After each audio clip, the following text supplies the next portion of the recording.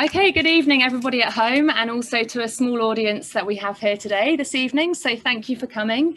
It's a pleasure to introduce James Gribble this evening. So James is the founder of Empower Golf. He's also an art client here with us, following a spinal cord injury that he sustained in 2008. So this evening, James will be sharing his story and his journey following his spinal cord injury, the huge amounts of hard work that he has put into his own rehab. And the sort of three key points that he'll be discussing this evening is why recreation is as important as rehabilitation, why it's a great time to be a quadriplegic, and most importantly, how we all need perspective sometimes. So over to you, James, and thank you. I get claps or anything here? Yeah. I'm just going to get this back to the first. Hang on. Just make sure. I'll get back to my first slide here. Yeah? We good? It's not a bit of a funny angle. This. No, that one, the camera, I think. So I just need to be able to touch this. Is that working?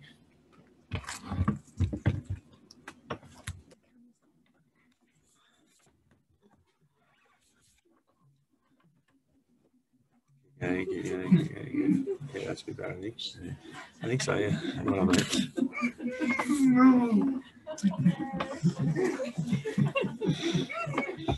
We've got some technical issue here. Woman down, woman down. It's coming a 10-second laughter pause. You good?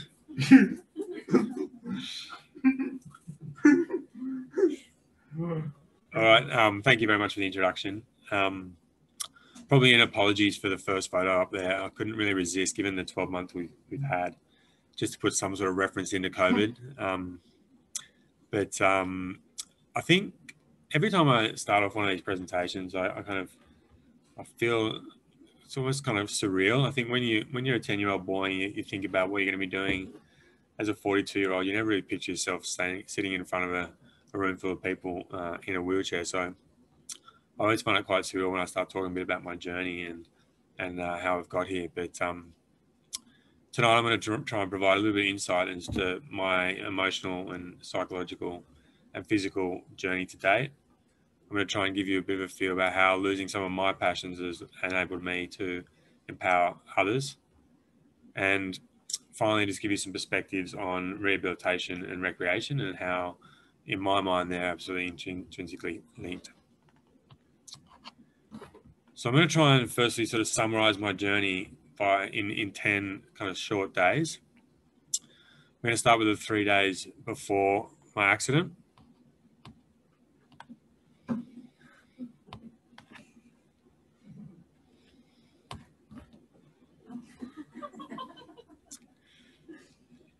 Then we're going to fast forward to the 3 days directly after my accident. Amazing, I literally got a shot of where I fell and where I broke my neck. Getting to hospital in a pretty bad way. And then the day after, I'm first sitting up. Finally, the 4 days since then to today. Bit of golf, as you all probably expect. Managed to get in a cheeky bungee jump in New Zealand last year or 2 years ago. Had a crack at gliding. And then obviously trying to get back into my walking and ambulation. So I thought I'd just start with a little bit of background about myself. I'm a Sydney guy. I was brought up mostly around here, actually. Apart from that, I found myself in Malaysia. My parents were living over there, so I had a couple of years in Malaysia. And like everyone, after finishing university here, I like a lot of Australians, I ended up packing my bags and going out on a mission. First stop was Europe to do a bit of traveling. And after a couple of months, I found myself back in London with no money and started to look for a job. Believe it or not, it was the 11th of September 2001. Just before the towers went down, I got 2 very different phone calls about 5 minutes apart. One was for a job as an assistant pro at a golf club in London, and the second was to take a graduate banking job. And given the, well, it was actually at the Bank of Scotland, one of the banks over there. Given the Aussie dollar was 3-1 to the pound at that point, and it was winter, and the chances of playing golf in the winter in the UK, I took the banking job, and really the rest is history in that respect of my career. Now, fast forward to 2008, I got made redundant in the GFC, like many people over there. And at that point, my biggest passions were the ocean, adventure travel, people, and golf. And really, being made redundant was like the first catalyst for me to instead of putting aside some of my adventure travel plans, really brought it straight to the front, and I managed to book a flight to Africa and set out on this amazing journey. My plan was pretty much to start in Cape Town in the south and pretty much make my way all the way up to Cairo, looking at some work opportunities along the way.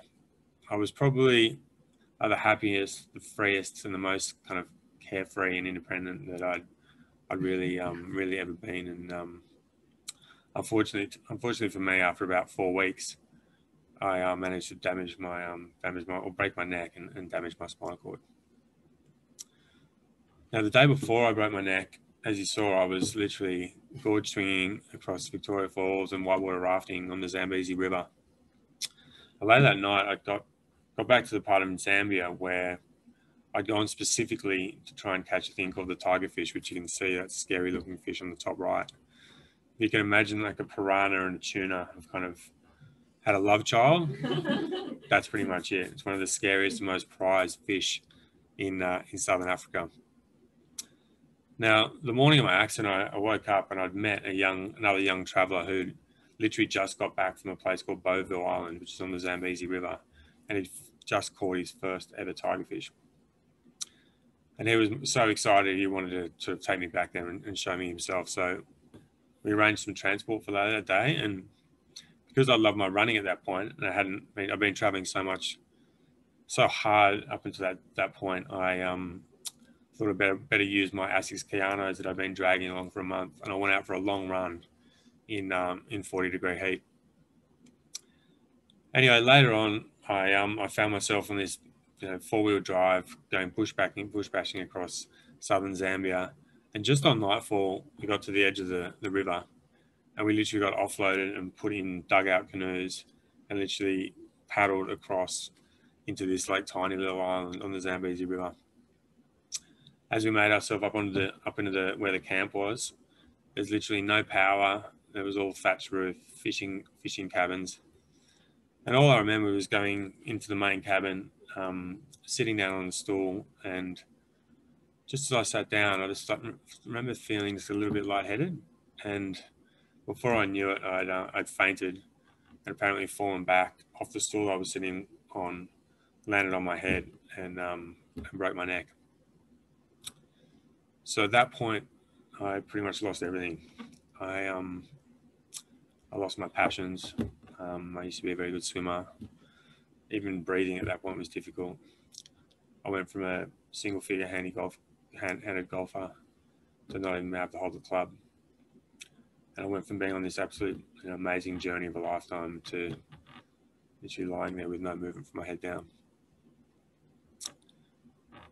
Now, because it was already dark, I had to actually lie there and wait for the entire night until a helicopter could come in the first thing the next morning. And as I lay there, sort of contemplating what my life would look like, obviously petrified, I simply just focused on trying not to pass out, because I didn't know if I passed out whether I'd ever wake up again. Now, where do you start when your life changes in an instant like that? Where do you start when your whole world just gets flipped on the end? And where do you start when a massive catastrophic challenge like that lands right on your doorstep? The answer is it has to start with attitude. My attitude was very simple. I will recover, and I will get my passions back. From then on, I focused on basically the physical and emotional rehabilitation, and my I used to call it rebuilding the masterpiece. And the biggest thing was getting back to my passions.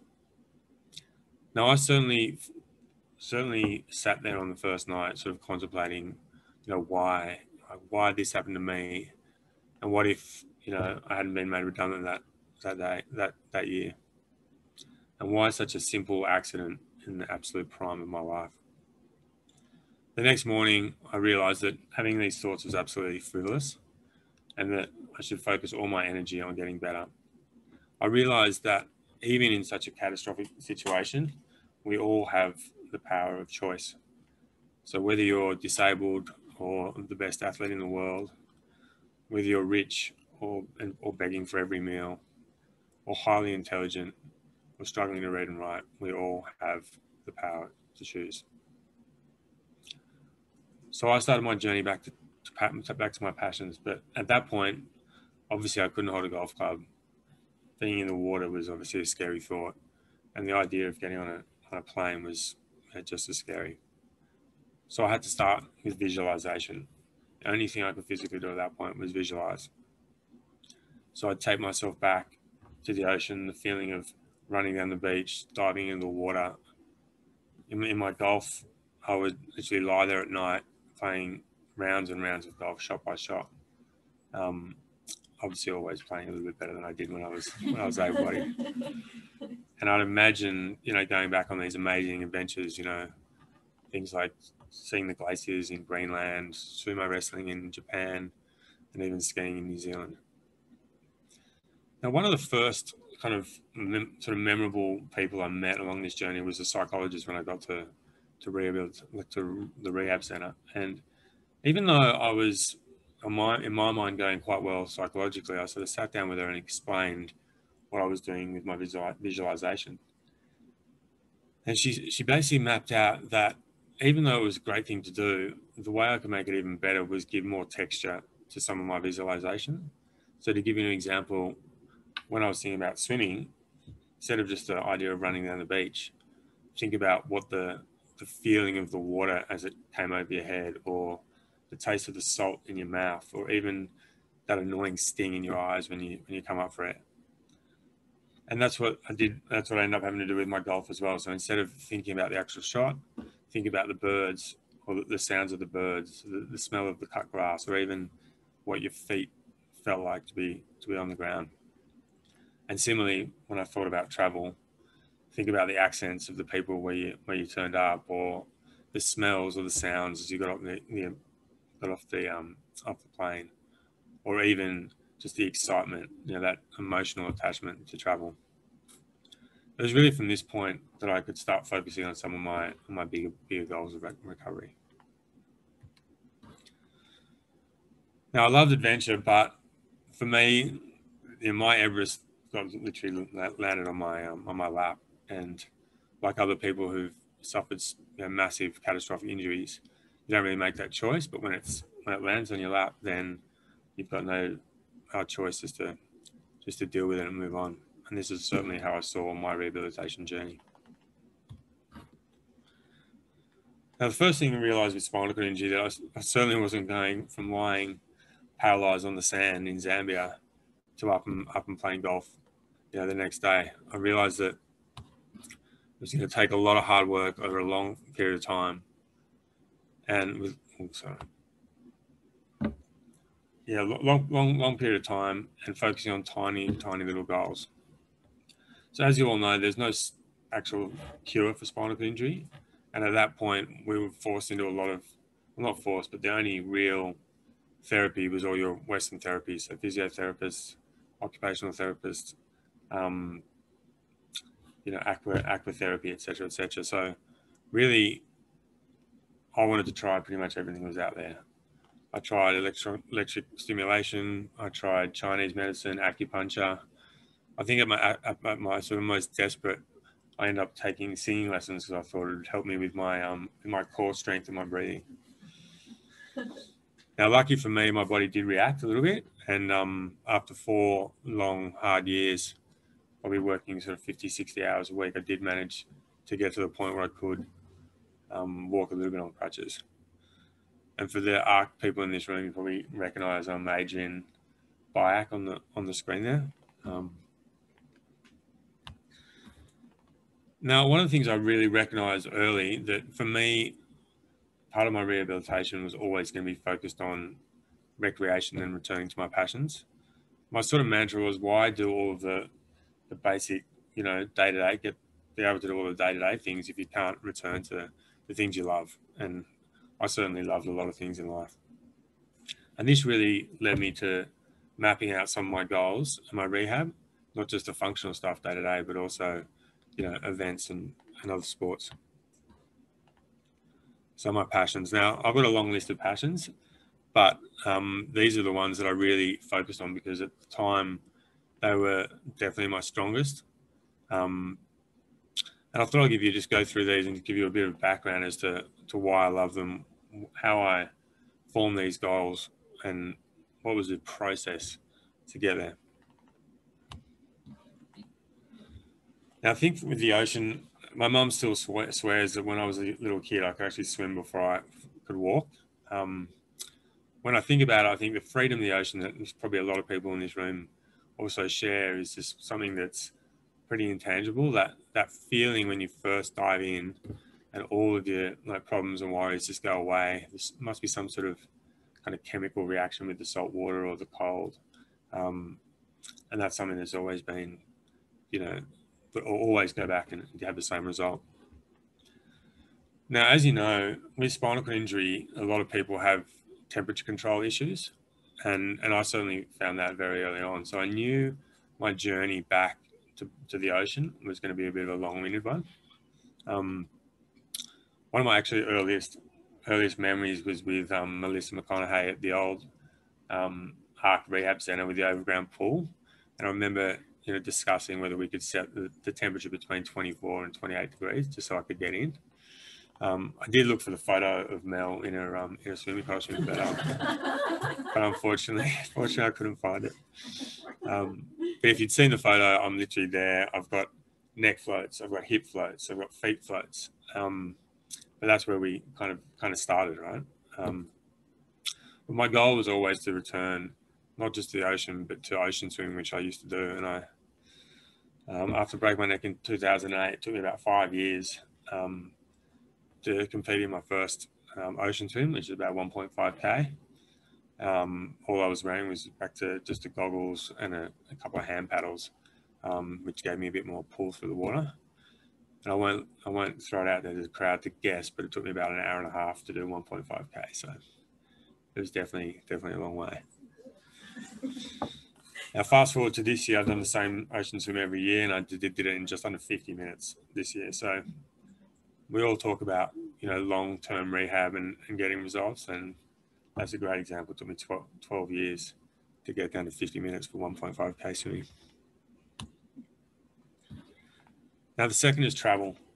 Now, because I was brought up partly in Malaysia, I think I got this early exposure to travel, and I think I pretty much loved it ever since. And I think in Australia we're very spoiled because a lot of people seem to do a lot of travel. But I think the key things for me is that travel gets you out of that comfort zone, and you get to learn so much about cultures, about history, about language, and again, one of my passions, people.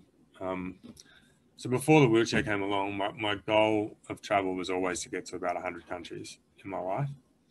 And I'm happy to say that I'm sort of well past the sort of 70 mark, and my wheelchair hasn't actually stopped me that much.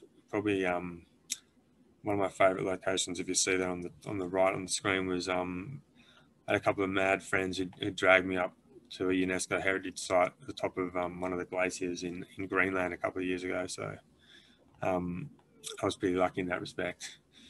But probably my biggest goal to date, travel-wise, was always to go back to Zambia and go back to where I had my accident.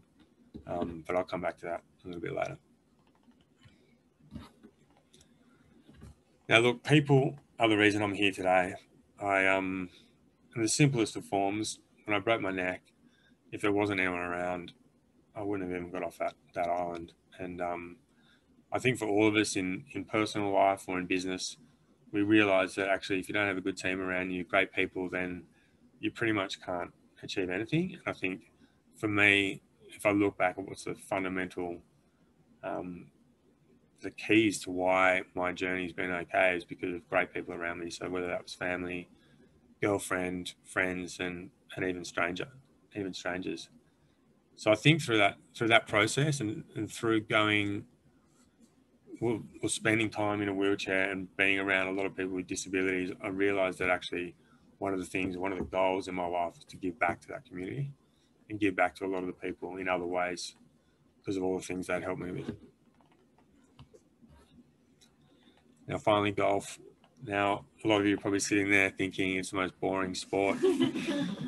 And I certainly was exactly the same. I've got to be honest. When I was a teenager, my best friend lived on a golf course in Sydney, and I used to go over there and he'd go out and play golf, and I'd go to the pool or hang out. So it wasn't really until my second year at university when one of my godfathers came over from the UK and he said, "Oh, why don't we go and have a hit of golf?" And I thought, well, let's not waste our time. Let's just go and have a beer and do it the old-fashioned way. But he convinced me, he pestered me, and that day I ended up going to play golf. And actually, for someone who didn't really like it or never really played, I actually played it right. And I think, just a combination of those two things, and I was absolutely hooked. Now, the reason I love golf and from that point is that I really feel like it's a kind of metaphor for life, the game. It's this roller coaster of emotions. You hit this amazing shot, and then suddenly, you miss hit or you do an air swing. And I think for me, it does map life in a lot of ways. Another thing I love is that every time you go on a different golf course, you play in beautiful locations, you play different holes, compared to a lot of other sports where you're playing this, on a tennis court or the same location. Now, it wasn't until probably about 2 years after I broke my neck that I first Googled quadriplegic golfer. And as you can imagine, there wasn't many results. Now, it wasn't until later that year I'd gone back to the UK to visit some friends, and one of my buddies told me that there was a disabled golf tournament on, and he thought it would be worthwhile if we went and had a look. So I turned up, and I was obviously just as keen as my friends to see how people with disabilities play golf. So I found myself sort of making my way over to the first tee and went up to the group that was standing there and obviously asked what I thought was a pretty innocent question. So, hey guys, what are all your handicaps? And of course, I got some pretty random answers. One guy told me he just had a stroke. One person had MS, and the guy with the cane, like tapping on the floor, obviously reminded me that he was a blind golfer. So that day I learned and I saw the amazing ability of people with disabilities playing golf, and it wasn't until later that year when I started to learn how to walk on crutches and felt stable in that upright position that I actually grabbed a friend of mine. And if you look at that photo on the left there, grabbed a friend of mine and asked him if we'd go to the local park and actually stand me up in my wheelchair. And once I stood up with two arms, take off one of my crutches and then strap a club to my head, which obviously for a lot of the OHS people in this room would be an absolute nightmare, and it was. But the fact that I could actually swing the golf club and connect, like it was just, it was just that first little taste. And, I never really have been an emotional person, but being able to stand up for the first time and swinging a golf club after so many years and nights thinking about whether I could ever do that, it was a pretty emotional moment for me. And then really from there, I looked around. Given that it was still quite unsafe in the setup that I was running, I looked around for other bits of equipment out there that could not only potentially support me in that upright position, but also maneuver me around the golf course. So I actually play 18 holes just like anyone else. And it wasn't long after that I found the Paragolfer, which if you look in that middle picture it's basically a stand-up, all-terrain power chair, which is built specifically for golf. So whether you want to go in and out of the bunkers, whether you want to drive onto the greens without damaging the surface, pretty much anything you can do on a golf course is replicated by the Paragolfer.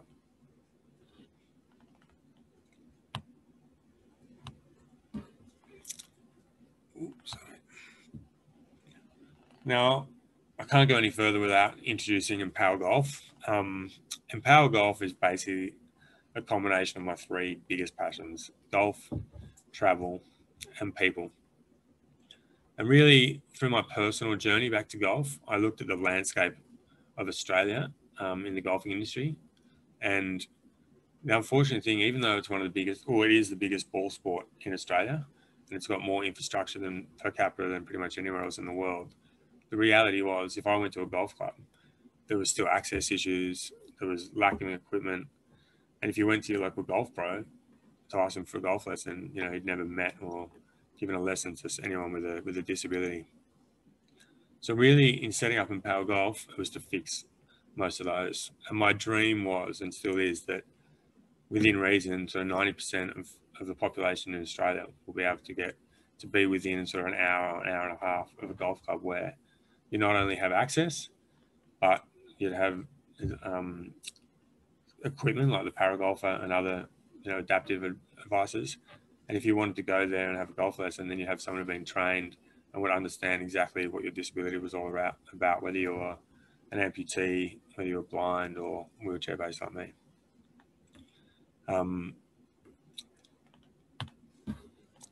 So fast forward 7 years, we've done a lot of things, but probably some of the things I'm most proud of, we've put about 15,000 Australians with disabilities through our golf clinics.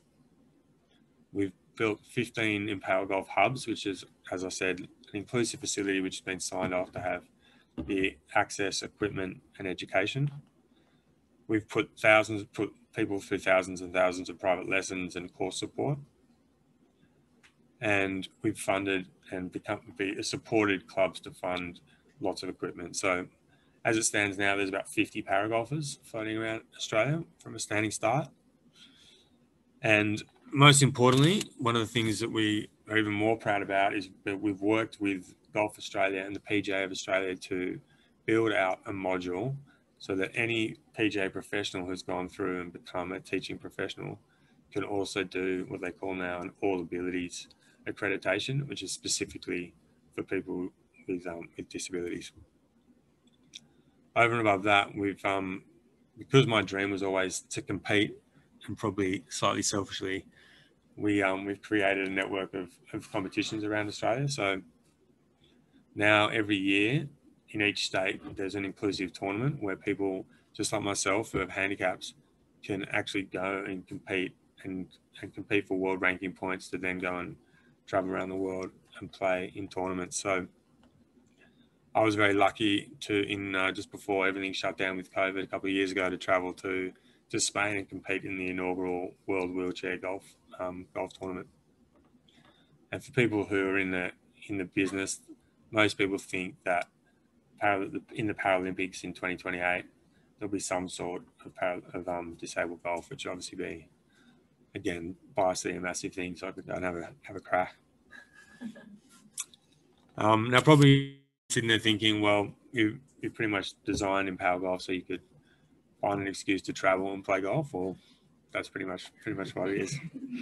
But now, if you Google quadriplegic golfer 7 years on, I'll tell you there's a much bigger difference. And just for the people who either want to be involved themselves, or the therapists out there, or anyone else who wants to find out more, you can go to our website. As I said, we run clinics, we do lessons, we have course support, competition, equipment, pretty much anything to do with disabled golf. You can contact us there. Just to give you a bit of a visual representation of what we do, again, you'll laugh, but this was a clinic we did up in Darwin a couple of years ago, which I obviously had to be there as well. And hopefully, if I press play here, we'll get the audio as well. One second. It's one of the most popular sports, but have you ever thought how hard it might be to play golf when you're missing a limb? Empower Golf is an organisation that helps people with disabilities access the game, and as Henry Jones reports, it's looking for a home in Darwin. Golf's reputation precedes itself. Golf's probably one of the most frustrating games you can play, but imagine having no movement from your chest down and only playing with one arm. And that's exactly how hundreds of Aussies now tee off. Thanks to James Gribble, who after suffering a spinal injury soon realised one of his passions wasn't accessible. I looked at the industry and it was actually quite underloved as a disabled sport, and really wanted to change that. James set up Empower Golf, an organisation that aims to make the game accessible to everyone. Through his work with a small team out of Sydney, he's changed the golfing landscape in Australia, including fundraising for equipment like the Paragolfer, which didn't previously exist anywhere in the country. Now, for someone who can't A, stand up, or B, swing a golf club, this is a life-changing thing for them to be able to do. Empower Golf doesn't just assist amputees like Bali bombing survivor Ben Talapan, but also those suffering mental disabilities and returned servicemen and women. I think a lot of us are injured where I am at work, so I think golf's a great game to be able to cater for injuries and whatnot. We find it really powerful for those guys, whether it's just getting back out in the community or the great outdoors. Empower Golf is on the hunt for a home in the Territory.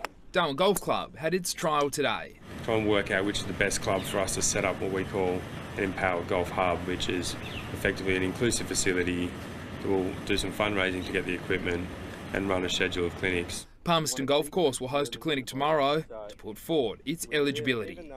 Henry Jones, ABC News.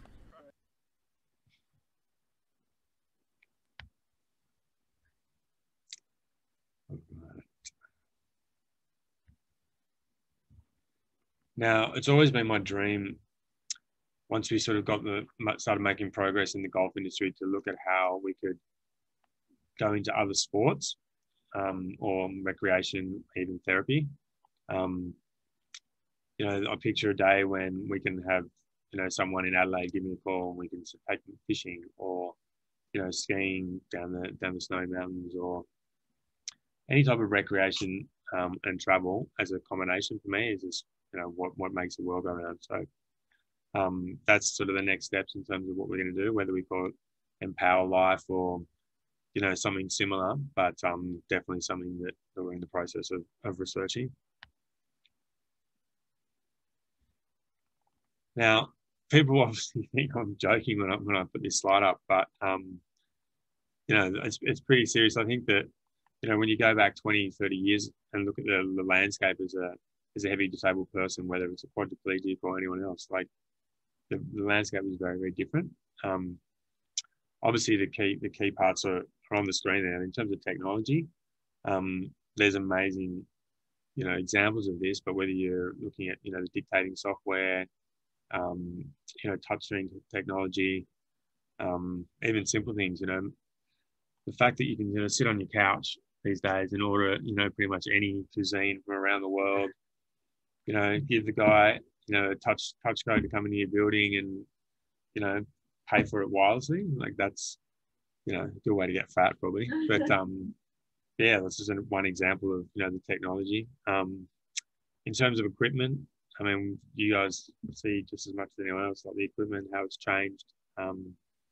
So whether it's traveling, getting on and off planes, whether it's personal mobility equipment, I don't know if you've seen the segways that have been going around, or even things in recreation. So whether it's golf, whether it's surfing, pretty much these days, if you've thought of it, and then when someone's had a crack.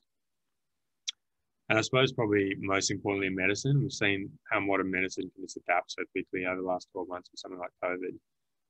Seeing how medicine can not only change the world for people with things like a spinal cord injury coming up.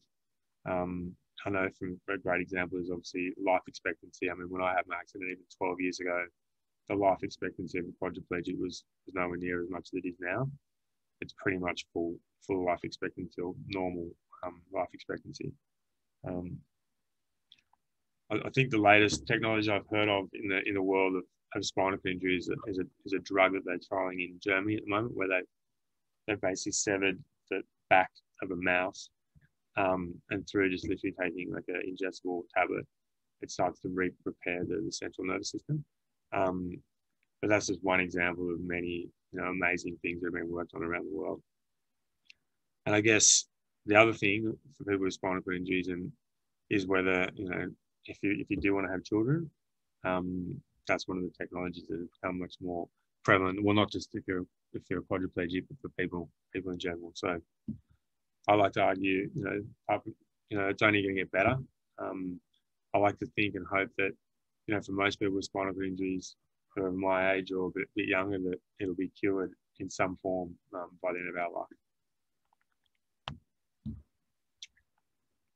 Now, even though there are all these amazing technologies, one of the sort of lessons I've sort of had to live through is looking to adapt in life. I think it's a pretty sort of prominent feature of everyone's life, really, whether it's in your personal life or in business. If you're not adapting, then you're either falling behind or you're not making the most of your opportunities. And certainly for me, that was a pretty firm lesson to learn quite early on.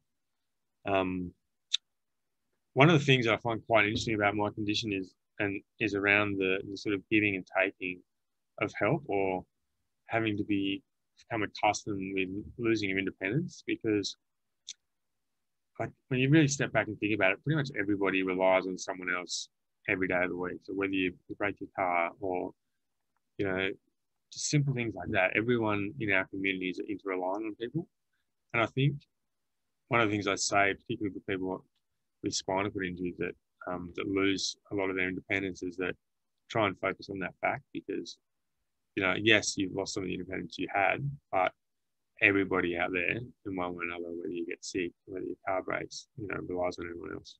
And I think, adaptability, like there's a couple of my favorite photos just from traveling up there. The one top left is when I called and got photos of my wheelchair accessible room when I was traveling in Scandinavia, and having to be pushed up and down the stairs every time we left our cottage.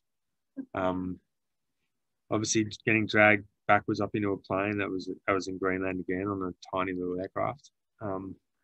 And probably my favourite, where I'm a mad fisherman, as you'll find out, and we had a slight problem of how to actually get in the boat. So we went down to the local service station on the south coast and grabbed the forklift truck to pop me in there. Again, great example of OH&S going out the window. The other thing I mentioned earlier was choice. So one of the things that I've really learned to understand about humans, and a lot of what drives us day to day is having the ability to choose. Now, in some people, that you might choose to work hard so that it gives you the options of where you live or where you go on holiday. Some people choose to do exercise because they want to feel good, or they want to be able to do the things they love.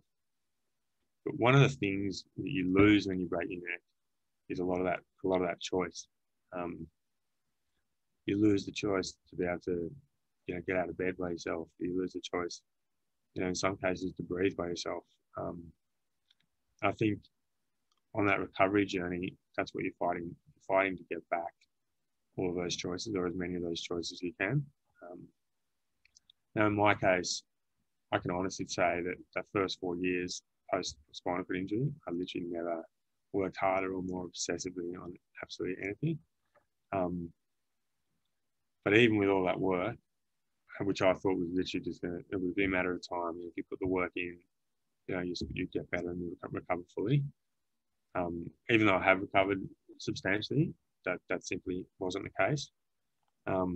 So the reality for me is that still in the morning, what would normally take most people 20 minutes to jump up, have a shower, get some breakfast and run out of the room, that's about a 2-hour journey for me every morning.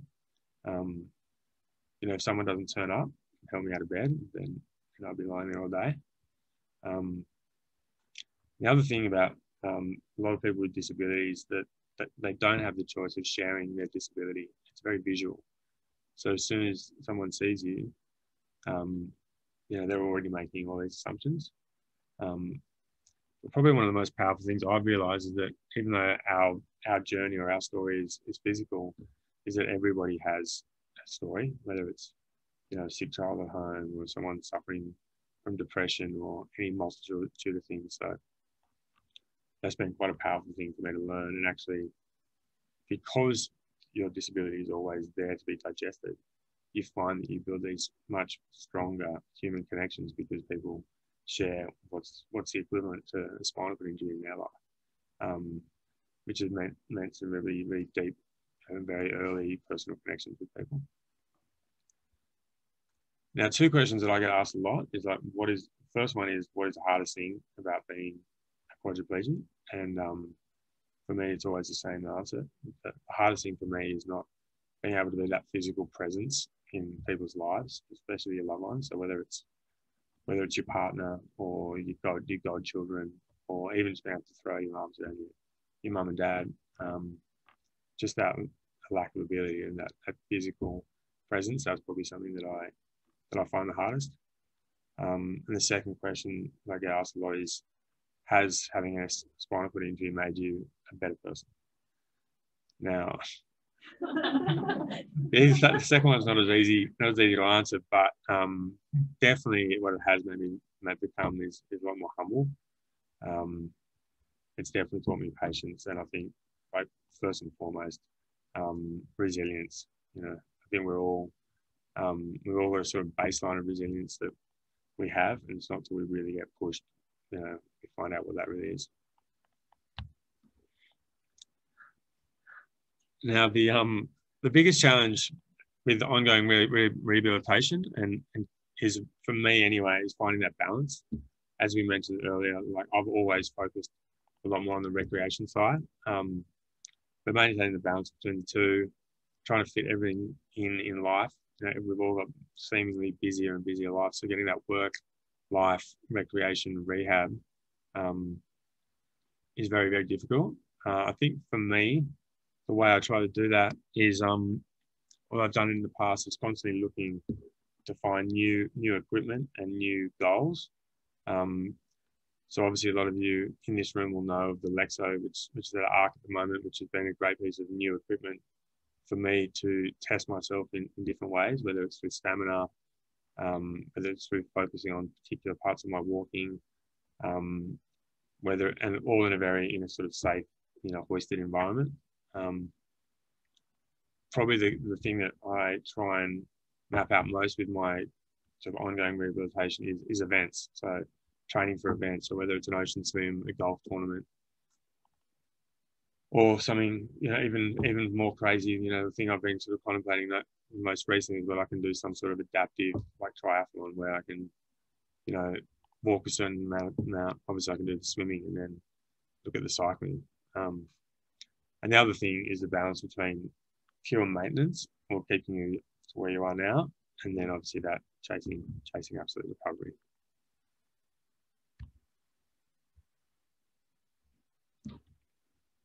Now, finally, I can't finish this tonight's presentation without talking about the tigerfish and my potential to return to try and catch it. Look, it was always the plan when I broke my neck and I didn't catch the tigerfish that I would get back to Zambia one day. But for me, in my mind, it was probably the biggest challenge I've come to date. And the reason for that is really a culmination of not just the physical side of my recovery, but also the emotional and the psychological side. Now, in terms of going to Africa, the physical side is that, we're going to be getting in and out of dugout canoes, we're getting on and off small planes. The physical side was a massive challenge. On the medical side, I had to work out whether I was going to be able to deal with the extreme temperatures or being in such remote environments. Like, how, if something went wrong, how would you get to some sort of medical support? And really the emotional side, not really knowing what that was going to throw up. I was keen to embrace it, but not really knowing how I'd handle it. A lot of people will probably ask why. Why would you go back to the place where where your life changed forever? For me, there was kind of three key things. One is I wanted to get the tigerfish. Two, I wanted to physically see where I'd been. I got there late at night and really hadn't seen it. I got carried out on my back, so never actually saw this place. And then finally, I wanted to be able to go back to the hospital where I was told I'd never walk again, and walk on my crutches back into the hospital. So when I was going through this process, I was approached by a friend of mine who's a filmmaker, and she'd sort of seen my journey from day one as a friend, and decided she wanted to come along and film it. And I guess, like most people, you know, making a documentary about your life, it seems totally absurd and no one's ever going to watch it. But I was convinced that by her that if we made this documentary, if it helped like one person with their journey, or one person's family, or a carer, or a friend, then it'd actually be worth it. And if I gave like a really like raw and honest account of my rehabilitation and my journey, then we might be able to inspire a few people, and might be able to educate some people and make that journey just a little bit easier for the next person. So the simple mantra of the documentary, and how I finished the night, is, you know, what is your tiger fish? If I could leave you with one thing, for anyone in this room or on the webinar, that's how I would like you, I want you to take away. Keep asking in your life, what is your tiger fish? Thank you.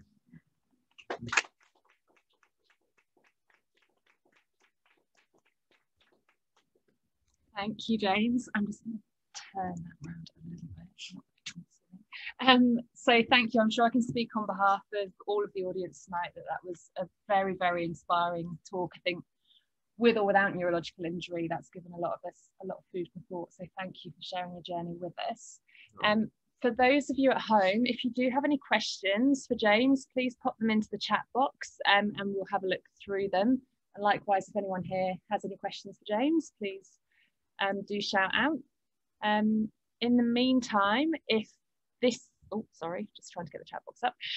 This lecture was recorded, so thank you, James. It will be available on our Academy for other people to view, so please do share the word with your colleagues, with your friends, with your peers, and then it will be accessible hopefully by the end of the week. So thank you. One question that we have, can we view the documentary? Yeah, good question. So believe it or not, it's still being made. So we've done pretty much half of the sort of final edit. But the idea is, I mean, COVID took a bit of a hit, pushed a few things back last year, but hopefully by the middle of the year, it'll be ready to enter in all the film festivals, kind of Cannes and all those sorts of things. And yes, so when it's finished, definitely be able to view the documentary. We'll be putting it through all of the channels that we can, whether it gets picked up. Best case scenario is silly as it seems, as I say, like a Netflix or an Amazon Prime or something.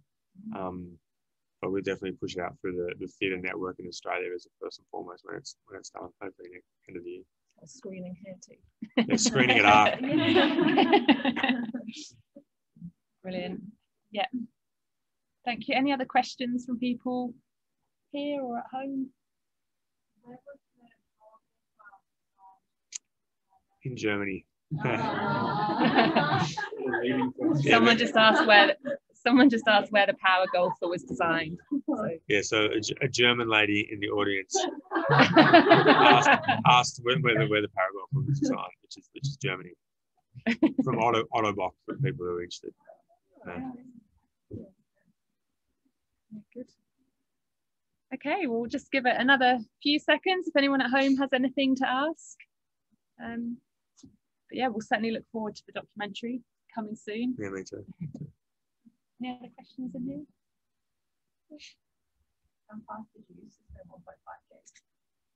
Oh, 20 minutes? Wow.